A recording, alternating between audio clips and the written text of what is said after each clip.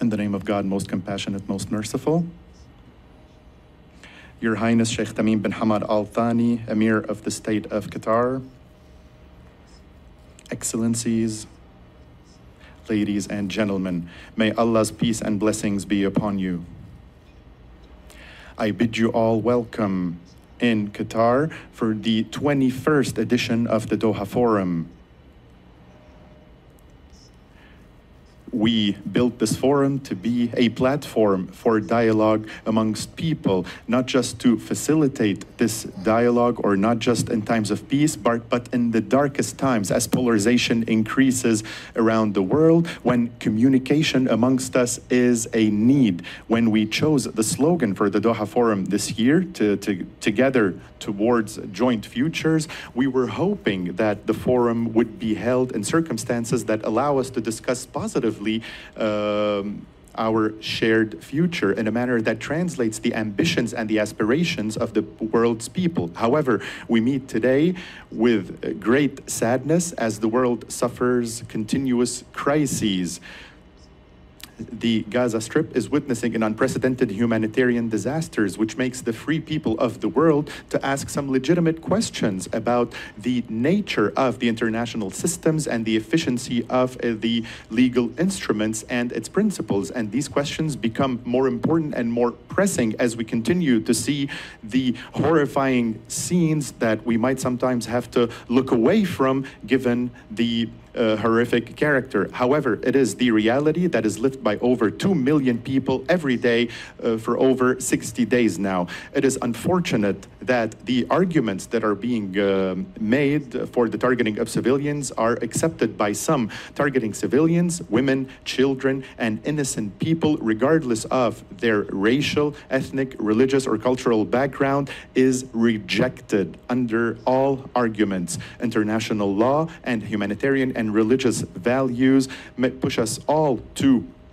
protect them and to condemn any attempt to besiege them or to starve them out.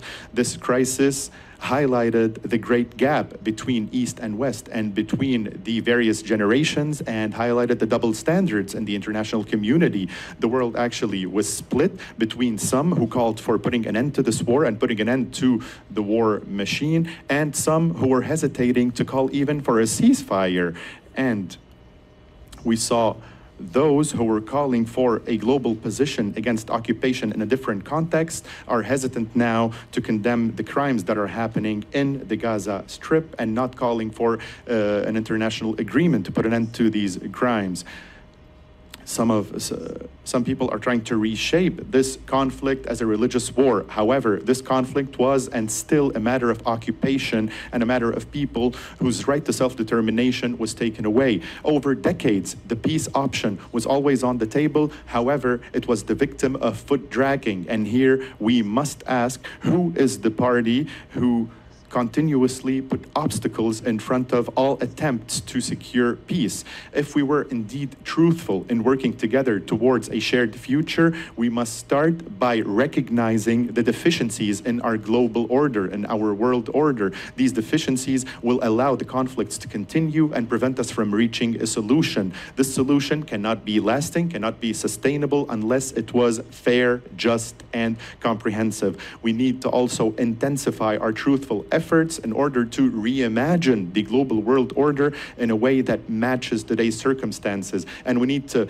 give up the bets of the past that no longer match our present, and we need to work towards building the future by doing a comprehensive review of our past and our present in order to rebuild a new global order that respects justice and equality amongst people, where no one is more powerful than the other and there is no preference based on affiliation, religion, or politics. Some may say that this is not the time to talk about a joint future for the entire world in the midst of the vast differences and the vast differences of opinion in a case that is testing our humanity, all of us. However, we are in dire need today to talk to each other, to listen to each other, and to discuss matters very honestly.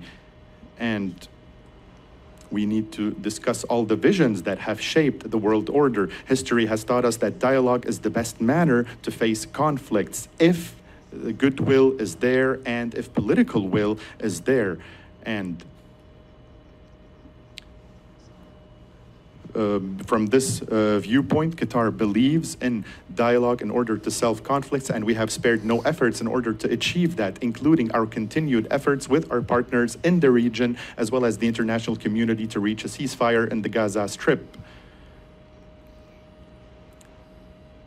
This distinguished attendance that we have here and we will have over the next few days is indeed quite special and timely, because it will allow us to discuss the dark reality that we are living today and discuss a future that is marked by prosperity and collaboration. I call upon you all to use all these sessions in order to reach ideas and suggestions that will help decision makers deal with the current challenges and that reflect the true will to build a joint future. Honorable Assembly, despite the suffering and despite the accumulation of pain as a result of conflict and war in our world today, we must remain hopeful. We must hope for a brighter future and for a shared future. And together, we stand at this pivotal moment when our humanity is being challenged, and we need to keep the hope alive amongst our people and humanity's ability to face war with peace, to face conflict with dialogue, and to face destruction with construction. I wish you good fortune, and may Allah's peace and blessings be upon you.